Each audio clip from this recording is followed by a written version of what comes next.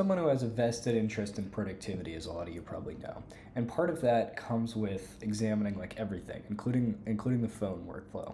And some of you may be like, why are you using an iPhone? Why are you even using a phone at all? If you're like a hardcore Luke Smith person, just get off the internet. Don't even participate in anything like this that could detract from your productivity. And like I agree with a lot of those opinions, those kind of serious Luke Smith, like just don't do that kind of thing at all. But also practically, like you have to communicate with people, and they're very useful. Apple, the reason for that is I didn't really find the weird enthusiast corner of YouTube, and I know Android, like it has hella better features, better support for things, better customizability. But my thing is, right, I don't want to spend time customizing my phone because I barely use it. And so I'm not going to replace this and get a new phone. You can see it's a little bit scratched up. There's some wires hanging off the back right now. But yeah, I don't want to like spend all this time configuring my phone at all because I barely use it. And are they tracking devices? Yes, they are. They're corporate conduits to just sell all your information and stuff, but I'm really not that important. I have ad blockers. I don't really use it a lot, so I don't care. I'm not like I'm being followed around by the CIA or anything yet. So that's the reason for that. And also, huge unfortunate thing, but Apple has this whole gambit, if you don't know, where they've made like Android compatibility terrible. There's some effort to fix it, but like basically if you have an Android and someone like adds you to a group chat with iPhones, you can't add any more people to that group chat. So it's just like a massive headache to add anyone to group chats.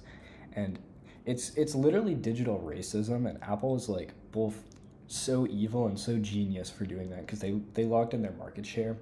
If you're not in the US, like the market share of Apple's like 95%, I would say. I don't know a lot of Android users. So unfortunate, but it is what it is. So let me walk you through my what kind of setup I've got here. So like ultra focus phone setups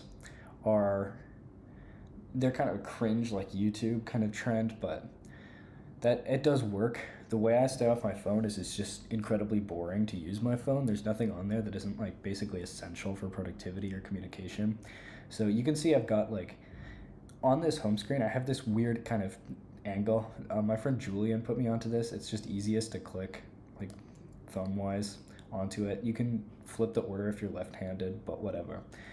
So I've got just a battery widget, tells me what kind of stuff I've got going on with all the different batteries, just for AirPods, which I know proprietary again, but the hardware is just amazing. Libby, that's the audiobook app. Fantastic app, free audiobooks infinitely. The only social media I have anymore, other than YouTube obviously, is Strava. I might make a full video about that, but that's like, I think the only good remaining social media, and they're low-key like kind of ruining it right now, but it's basically a social media for athletes and runners especially. Yeah, and it's like the least distracting social media. It's so boring you cannot scroll on it. Then I've got Vim, obviously, for when I'm doing 10-hour coding sessions on that. The LSP support isn't quite as good as NeoVim on a computer, but you know, small complaints for the ergonomics you get. Then I have this app. I won't open it because I probably have some random embarrassing ass emails, but it's called Edison Mail. This is the best iOS mail client by far, hands down. The reason for that is it has like a little, you know, when there's all these people, all these corporations just spamming you like newsletters and stuff, and on the default mail app you have to like click and then click like unsubscribe through their portal and like navigate through links, and they want to make it hard for you. Edison has a thing where it's like you click unsubscribe and it just does that asynchronously in the background. Just a banger feature. Great app in general. You can put all your inboxes in it. So I have like I have 4 or 5 in there. And then WhatsApp for European shotties. And then the phone app, obviously. And then Spotify, messages, camera. Those are pretty self-explanatory. I like to have the weather for the side here. I don't want to like waste time loading up the whole weather UI. That's like hella bloated. So I just go to the side here. You can see it's pretty nice where I am right now. And then you got the rest of the app library. I don't think there's anything that noteworthy. I don't really use any other.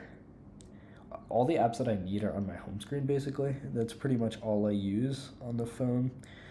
It's only for bare essentials pretty much. And one important thing is, you do not want to be picking up your phone with the intent to do anything fun. What I want is to pick this up, open it up, and it's like hella boring. And I just want to get off of it like as quickly as possible. You know, it's like intolerable. Not intolerable, but there's nothing fun you can do. Yeah, there's nothing good to do on it at all. But still, I think like the practical trade-off is important. You want to still be able to text people. Listening to music and audiobooks is very nice. So I do respect the opinion, like just get rid of your phone altogether. But at the same time, like it is quite nice sometimes to have access to just the common smartphone features. This is kind of for Luke Smith crowd people. Like this low-key sounds schizo as hell if you're not on that part of insane productivity, but yeah, it is what it is. And the back of this, for anyone wondering, is I think it's just a testament to how good this phone is. Oh, and I didn't even mention what model this is. This is an iPhone 13 mini. I like mini iPhones because I have small hands. They're discontinued now, which is unfortunate.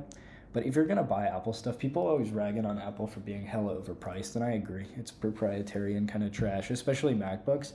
But the iPhone build quality it's kind of legendary, and if you want to be on the correct side of digital racism in the US, like, and you want to just get an iPhone 13 mini or iPhone SE, go on eBay and get them refurbished. You can get them for pretty cheap. People on Android are always like price evangelists, but they're just not thrifting hard enough. Like you can get iPhones the price of mid to low tier Androids.